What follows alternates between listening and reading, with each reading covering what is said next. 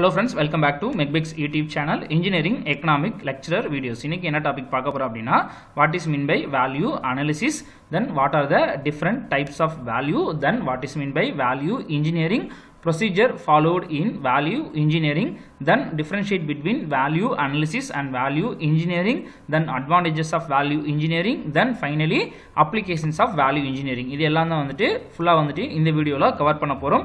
நேரடியா வீடியோக்குள்ள போகலாம் फ्रेंड्स. First எடுத்தோம்னா value analysis according to Society of American Value Engineers SAVE அப்படிங்கற ஒரு ஆர்கனைசேஷன் என்ன பண்றாங்க அப்படினா இந்த value analysis வந்துட்டு டிஃபைன் பண்றாங்க. என்ன டிஃபைன் பண்றாங்க அப்படினா ஃபர்ஸ்ட் பாயிண்ட் பார்த்தோம் அப்படினா value analysis is a systematic application of recognized techniques which identify the function of product or service அப்படிங்கறாங்க. So நிறைய டெக்னிக்ஸ் இருக்கு. இந்த நிறைய டெக்னிக்ஸ் நம்ம என்ன பண்றோம் அப்படினா we are going to arrange it in a systematic manner. இது எதுக்கு அப்படினா இந்த டெக்னிக்ஸ் எதுக்கு அப்படினா these techniques are going to used for identifying the function of a product or service. ஒரு ப்ராடக்ட் இருக்கு, ஒரு சர்வீஸ் இருக்கு, அதோட ஃபங்க்ஷன் அது நமக்கு ப்ரொவைட் பண்ண போறது. சரிங்களா? இப்போ நம்ம ஒரு ப்ராடக்ட்டை வாங்குறோம் அப்படின்னா அந்த ப்ராடக்ட்ல இருந்து நமக்கு கிடைக்கக்கூடிய ஃபங்க்ஷன் யூட்டிலிட்டி இல்ல ஒரு சர்வீஸ் வந்து நமக்கு ஒரு கம்பெனி வந்து ப்ரொவைட் பண்ணுது அப்படின்னா அந்த சர்வீஸோட குவாலிட்டி வந்து எப்படி இருக்கு, அதோட ஃபங்க்ஷனிங், அந்த சர்வீஸ் செக்டரோட ஃபங்க்ஷனிங் வந்து எப்படி இருக்கு, இதையெல்லாம் ஐடென்டிஃபை பண்றது, மெஷர் பண்றதுக்கான அந்த டெக்னிக்ஸ் இதை வந்துட்டு சிஸ்டமேட்டிக்கா அரேஞ்ச் பண்றது. தென் establish a monetary value for the function. Next அந்த என்ன ஃபங்க்ஷன் அது வந்து ப்ரொவைட் பண்ணுதோ அந்த ஃபங்க்ஷனுக்கு we are going to fix the monetary value. அதாவது தமிழ்ல சொல்ற கரெக்டா சொல்லணும்னா அதுக்கான பண மதிப்பை வந்து நம்ம என்ன பண்ணோம் அப்படின்னா நிர்ணயம் பண்றோம். இது வந்துட்டு value analysis ஓட second point. and provide the necessary function reliability at the lowest overall cost. So மொத்தமாக அந்த ப்ராடக்டோட ஃபைனல் காஸ்ட் வந்து பார்த்தோம் அப்படின்னா நம்மளுக்கு கம்மியான காஸ்ட்ல நிறைய ஃபங்க்ஷன்ஸ் கிடைக்கிற மாதிரி இருக்கணும். இந்த மாதிரி நம்ம ஒரு இது பண்ணோம் அப்படின்னா அதுதான் வந்துட்டு வேல்யூ அனாலிசிஸ் அப்படிங்கிறாங்க. It is a creative approach to eliminate the unnecessary costs which add neither to quality not to appearance of the product. ஒரு ப்ராடக்ட் இருக்கு, நம்ம அது அந்த ப்ராடக்ட் என்ன ஃபங்க்ஷன் கொடுக்குதோ அந்த ஃபங்க்ஷனுக்கு தேவையில்லாமல் நம்ம வேற ஏதாவது காஸ்ட் வந்து அதில் இன்க்ளூட் பண்ணுறோம் அப்படின்னா அந்த மாதிரி காஸ்ட்டை வந்துட்டு என்ன பண்ணலாம் அப்படின்னா ரிமூவ் பண்ணலாம். அதே மாதிரி அந்த பொருளோட தோற்றத்துக்கு எந்த விதத்திலையுமே அந்த அந்த நம்ம செலவழிக்கக்கூடிய ஒரு பணம் வந்து உதவவே இல்லை அப்படின்னா அந்த பணத்தையும் என்ன பண்ணலாம் அப்படின்னா எலிமினேட் பண்ணலாம்.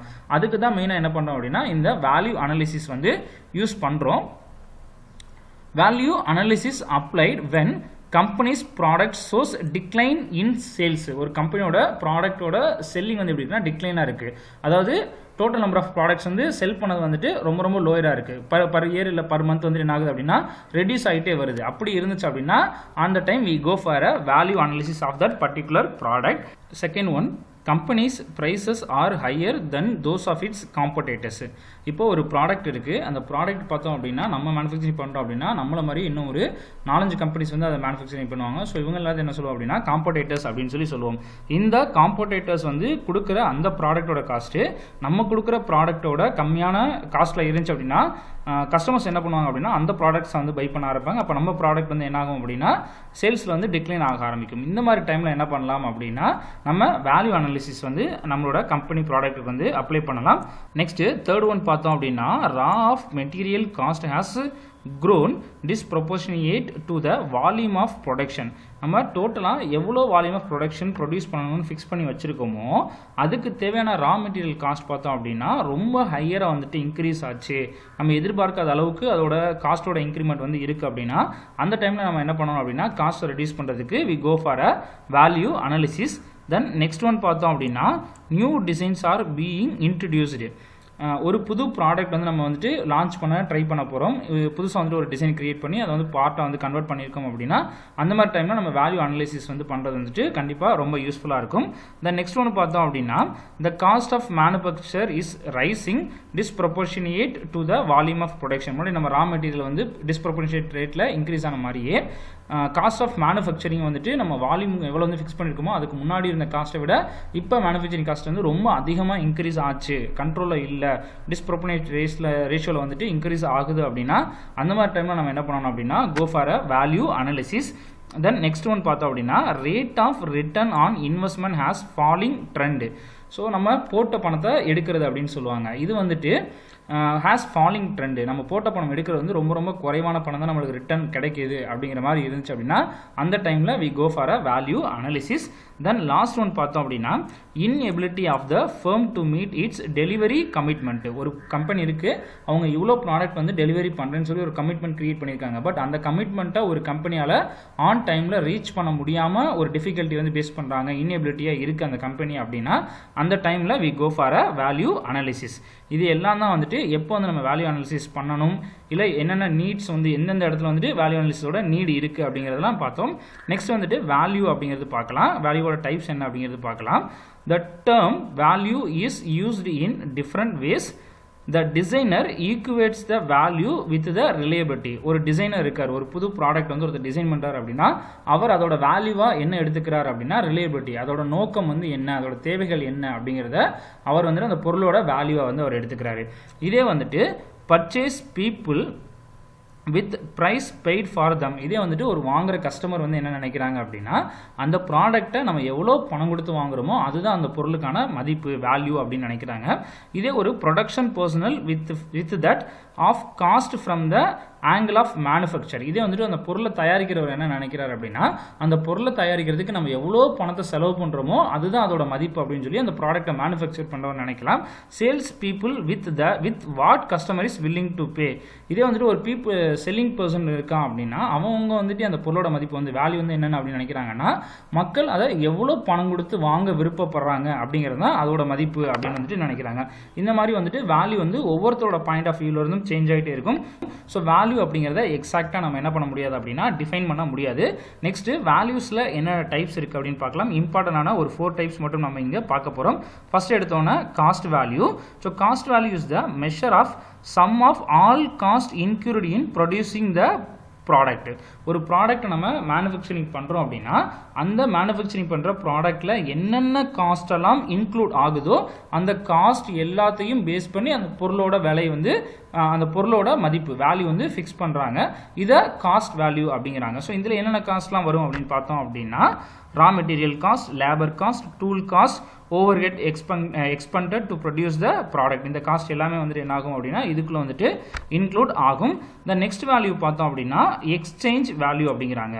So it is the measure of all the properties, qualities and features of the product which make the product possible of being traded for another product or for money அப்படிங்கிறாங்க. ஸோ நம்ம ஒரு பொருளை வந்துட்டு வாங்குறோம் அப்படின்னா அந்த பொருள் வாங்குறதுக்கு பணம் கொடுப்போம், இல்லைன்னா ட்ரெடிஷ்னல் மெத்தடில் அந்த பொருளுக்கு உரிய இன்னொரு சேம் பொருள் வந்துட்டு நம்ம என்ன பண்ணுவோம் அப்படின்னா கொடுப்போம். இது வந்து எப்படி வந்து பேஸ் பண்ணுவோம் அப்படின்னா இப்போ அந்த பொருளுக்கான பணம் வந்து இவ்வளோ கொடுக்குறோம் அப்படின்னா அது எப்படி கொடுப்போம் அப்படின்னா அந்த பொருளை நமக்கு தேவையான ப்ராப்பர்ட்டிஸ் எல்லாம் இருக்கா, அந்த பொருள் நம்ம எக்ஸ்பெக்ட் பண்ணுற குவாலிட்டிஸ் எல்லாமே இருக்கா, அந்த பொருளில் நம்மளுக்கு தேவையான ஃபியூச்சர்ஸ் எல்லாமே இருக்கா, இதை வந்து பேஸ் பண்ணி தான் நம்ம என்ன பண்ணுவோம் அப்படின்னா மணி வந்து ப்ரொவைட் பண்ணுவோம். இதை தான் என்ன சொல்கிறாங்க அப்படின்னா எக்ஸ்சேஞ்ச் வேல்யூ அப்படின்னு சொல்கிறாங்க. தென் தேர்ட் ஒன் பார்த்தோம் அப்படின்னா use value. It is the measure of properties, qualities, features which make the product accomplish a use, work or service. நம்ம ஒரு ப்ராடக்ட் வந்து வாங்குகிறோம், அந்த ப்ராடக்டை எவ்வளோ தூரம் நம்மளால் பயன்படுத்த முடியுதோ அதை பேஸ் பண்ணி அதுக்கு ஒரு வேல்யூ வந்து நம்ம ஃபிக்ஸ் பண்ணுறோம். ரொம்ப நாள் அந்த பொருளை யூஸ் பண்ணுற மாதிரி இருந்தால் அதுக்கு வேல்யூ வந்து ஹையராக இருக்கும். ஒரு ஷார்ட் பீரியட் இருந்தால் அந்த பொருளை வந்து யூஸ் பண்ண முடியும் அப்படிங்கிற கண்டிஷன் இருந்துச்சுன்னா அதுக்கான வேல்யூ பார்த்தோம் அப்படின்னா லோயராக இருக்கும். இதை தான் வந்து என்ன சொல்கிறாங்க அப்படின்னா யூஸ் வேல்யூ அப்படின்னு சொல்கிறாங்க. தென் நெக்ஸ்ட் ஒன் பார்த்தோம் அப்படின்னா Esteem value. It is the measure of properties, features, attractiveness, graphic packaging and the like which increase the sales or which attracts the customer and create in them strong desire to own the product. இது வந்து ஒரு example வச்சு சொல்லலாம். இப்போ apple கம்பெனியோட cellphone இருக்குது. இந்த cellphone பார்த்தோம் அப்படின்னா ரொம்ப அட்ராக்டிவ், அதோட பேக்கேஜிங்காக இருக்கட்டும், இல்லை அதோட டிசைனிங்காக இருக்கட்டும், எல்லாமே பார்த்தோம் அப்படின்னா அட்ராக்டிவாக இருக்கும். ஸோ கஸ்டமர்ஸ் வந்து என்ன பண்ணுவாங்க அப்படின்னா அதை ரொம்ப விருப்பப்பட்டு வாங்குவாங்க. இதனால இந்த பொருளுக்கு வந்துட்டு காஸ்ட் பார்த்தோம் அப்படின்னா கொஞ்சம் ஹையராக தான் இருக்கும். இதுதான் என்ன சொல்கிறாங்க அப்படின்னா எஸ்டிம் வேல்யூ, ஒரு பொருளுக்கான மரியாதை. அந்த பொருள் இப்போ ஆப்பிள் வந்து நம்ம ஃபோன் வச்சிருக்கோம் அப்படின்னா இப்போ அந்த வச்சிருக்க பர்சன்ஸோட மரியாதை வந்து எப்படி இருக்கும் அப்படின்னா கொஞ்சம் இன்க்ரீஸ்டாக இருக்க மாதிரி சொசைட்டியில் வந்து ஒரு இது வந்து இருக்குது. இப்போ அதை பேஸ் பண்ணி தான் என்ன பண்ணுறாங்க அப்படின்னா அதுக்கு ஒரு வேல்யூ கொடுக்குறாங்க. அந்த வேல்யூ தான் நம்ம என்ன எடுத்துக்கிறோம் அப்படின்னா எஸ்டிம் வேல்யூ அப்படின்னு எடுத்துக்கிறோம். Next, value engineering. Value engineering is the application exactly the same set of techniques to a new product at the design stage, project concept or preliminary design when no hardware exists to ensure that bad features not added. இது என்ன அப்படின்னா ஒரு பொருளை நீங்கள் புதுசாக design பண்ணுறப்ப என்னென்ன concepts டெக்னிக்கல்லாம் use பண்ணுவியோ அதே மாதிரியான ஒரு சிமிலர் கான்செப்ட்ஸ் டெக்னிக்ஸ் யூஸ் பண்ணுற ஒரு மெத்தடாலஜி. இது வந்துட்டு ஹார்ட்வேர், எந்த ஒரு ஹார்ட்வேருமே வந்துட்டு எந்த ஒரு பேட் ஃபீச்சருமே ஆட் பண்ணியிருக்காங்க, ஆட் ஆகலை அப்படிங்கிறத என்ஷூர் பண்ண முடியாத ஒரு கண்டிஷன் இருக்குது அப்படின்னா அந்த டைமில் we go for a value engineering.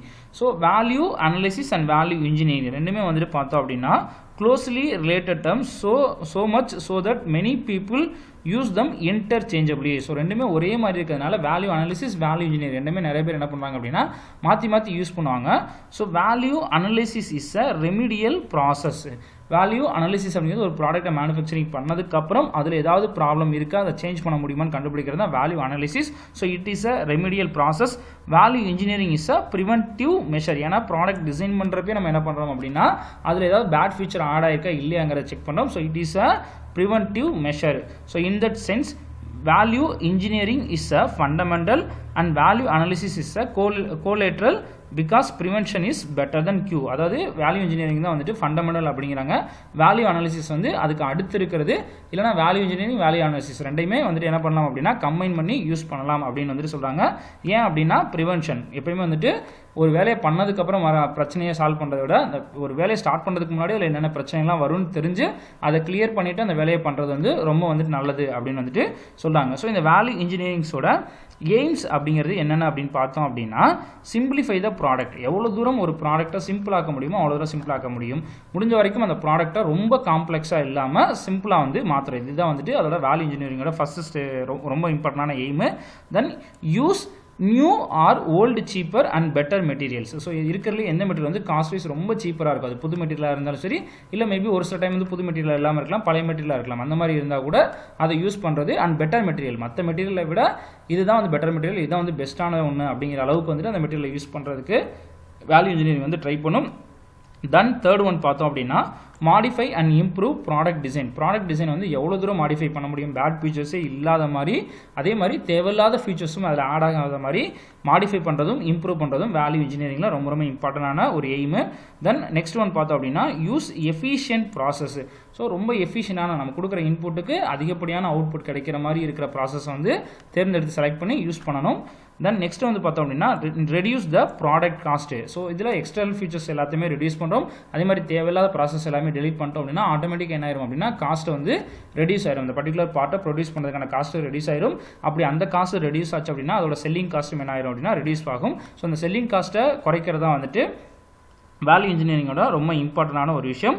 Then increase the utility of the product by economical means. ஒரு பொருளை வந்து நம்ம வாங்குறோம் அப்படின்னா அதோட பயன்பாடுகள் வந்து அதிகமாக இருக்கிற மாதிரி பார்த்துக்கணும். முதல்ல வந்து செல்ஃபோன் வந்துட்டு இருந்துச்சு, அது வெறுமனே பேசுறதுக்கு மட்டும் தான் இருந்துச்சு. அதுக்கப்புறம் என்ன பண்ணாங்க அப்படின்னா செல்ஃபோனில் வந்துட்டு மியூசிக் வந்து கொண்டு வந்தாங்க. செல்ஃபோன் பேசுறது மட்டும் இல்லாமல் ஏதோ ஒரு சில பாட்டுகள் கேட்கறதுக்காண்டி கொண்டு வந்தாங்க. இப்போ வந்து என்ன ஆயிடுச்சு அப்படின்னா கேமரா வரைக்கும் கொண்டு வந்துட்டாங்க. நெக்ஸ்ட் வந்துட்டு வீடியோலாம் ஆட் பண்ண ஆரம்பிச்சாங்க.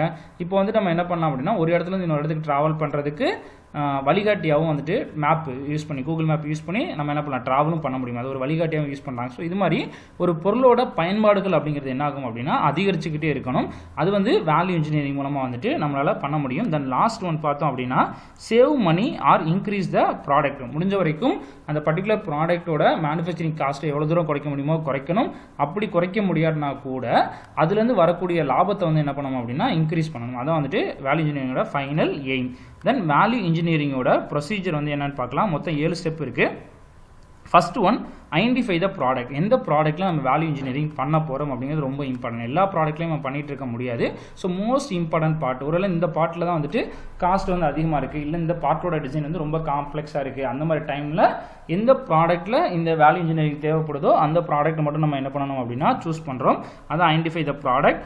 Then second one collective relative information. So இந்த ப்ராடக்ட்டில் இப்போ ஒரு ஷேப்பே வந்துட்டு காம்ப்ளெக்ஸாக இருக்குது அப்படின்னா இந்த ஷேப்பை வேறு ஏதாவது ஷேப்புக்கு வந்து கன்வெர்ட் பண்ண முடியுமா, இந்த ஷேப்புக்கு ரிலேட்டடான வேறு ஷேப்ஸ் ஷேப்ஸ் வந்து நம்மள்ட்ட அவைலபிள் இருக்கா, இல்லை அந்த மாதிரி ஷேப்ஸ் இருந்துச்சு அப்படின்னா அதுக்கு அதை மேனுஃபேக்சரிங் பண்ணுறதுக்கு நம்மள்ட்ட காம்பனன்ட்ஸ் வந்து கையில் இருக்கா, மெஷினரிஸ் வந்து கையில் இருக்கா, இந்த மாதிரி ரிலவெண்ட் இன்ஃபர்மேஷன் வந்து நம்ம என்ன பண்ணோம் அப்படின்னா கலெக்ட் பண்ணோம். அதான் second step.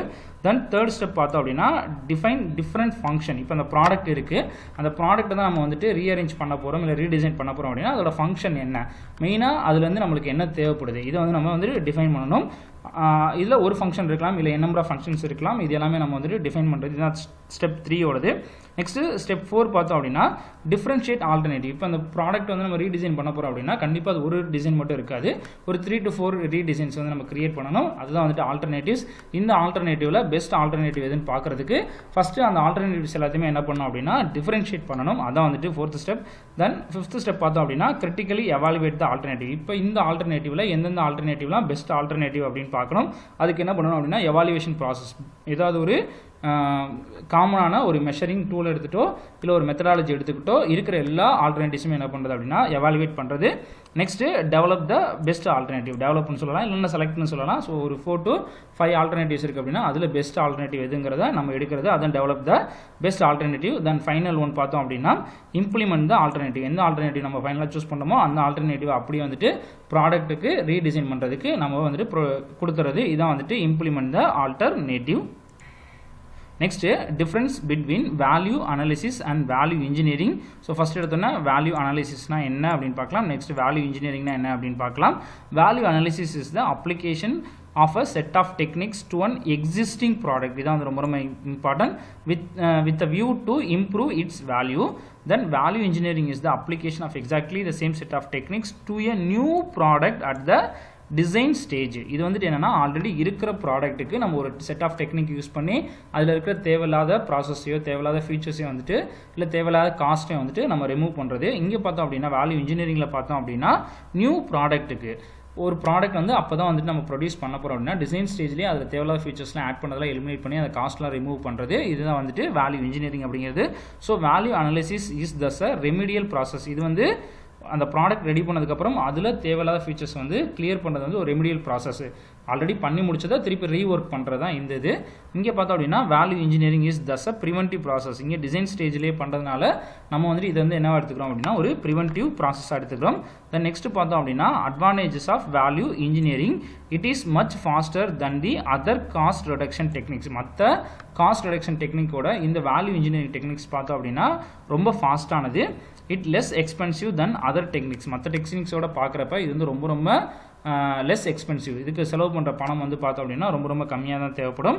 Then it reduces a production cost us. மற்ற டெக்னிக்ஸோட கம்பேர் பண்ணுறப்ப இந்த வேல்யூ இன்ஜினியரிங் டெக்னிக்ஸ் என்ன பண்ணுது அப்படின்னா ப்ரொடக்ஷன் காஸ்ட்டை ரொம்ப வந்துட்டு ரெடியூஸ் பண்ணி கொடுக்குது. Then next applications of value engineering. Value engineering is used in machine tool industries. Different machine டூல்ஸ்லாம் use பண்ணுற இண்டஸ்ட்ரீஸில் வந்து யூஸ் பண்ணுறாங்க. தென் industries making accessories for machine tools. இப்போ ஒரு டிராக்டர் இருக்குது அப்படின்னா அந்த டிராக்டரோட காம்பனன்ட்ஸ் எல்லாம் ப்ரொடியூஸ் பண்ணுற கம்பெனிஸ் டிஃப்ரெண்ட் கம்பெனிஸில் டைப் வச்சு அவங்க ப்ரொடியூஸ் பண்ணுவாங்க. அந்த மாதிரி கம்பெனிஸ்ல எல்லாம் வந்துட்டு இது வந்து யூஸ் பண்ணாங்க. அந்த மெஷின் டூல் கம்பெனிஸுங்கிறாங்க. Auto industries. தென் இம்போர்ட் சப்ஸ்டியூட்ஸ். டிஃப்ரெண்ட் காம்பனன்ட்ஸு இல்லை வந்துட்டு ஒரு பார்ட் இருக்குது அப்படின்னா அந்த பார்ட்டுக்கு சேம் பார்ட் அதே மாதிரி பார்ட்ஸ்லாம் வேறு கம்பெனியும் வந்து ப்ரொடியூஸ் பண்ணுவாங்க. அந்த மாதிரி கம்பெனிஸ்லாம் வந்துட்டு என்ன பண்ணுறாங்க அப்படின்னா இந்த வேல்யூ இன்ஜினியரிங் வந்து யூஸ் பண்ணுறாங்க.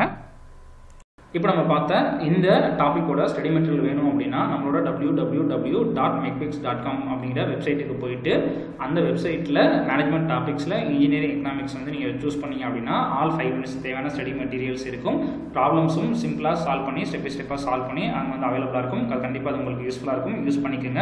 நெக்ஸ்ட் இந்த வீடியோ உங்களுக்கு பிடிச்சிருந்துச்சு, நான் சொன்ன இன்ஃபர்மேஷன் எல்லாமே யூஸ்ஃபுல்லாக இருந்துச்சு அப்படின்னா மறக்காமல் இந்த வீடியோவை லைக் பண்ணுங்கள். ஏதாவது டவுட் இருந்துச்சு அப்படின்னா கீழே கமெண்ட் செக்ஷன் வந்துட்டு நீங்கள் கேட்கலாம். இந்த வீடியோ உங்களோட ஃப்ரெண்ட்ஸுக்கும் யூஸ்ஃபுல்லாக இருக்கும்னு நினச்சிங்கன்னா மறக்காம உங்களோட ஃப்ரெண்ட்ஸுக்கும் ஷேர் பண்ணுங்கள்.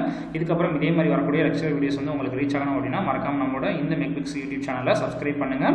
வீடியோஸ் அப்லோட் பண்ணதுக்கப்புறம் உங்களுக்கு நோட்டிஃபிகேஷன் காமிக்கணும் அப்படின்னா மறக்காம பக்கத்தில் இருக்க பெல் ஐக்கானை கிளிக் பண்ணுங்கள். Thank you friends. நெக்ஸ்ட் வீடியோவில் நம்ம மீட் பண்ணலாம்.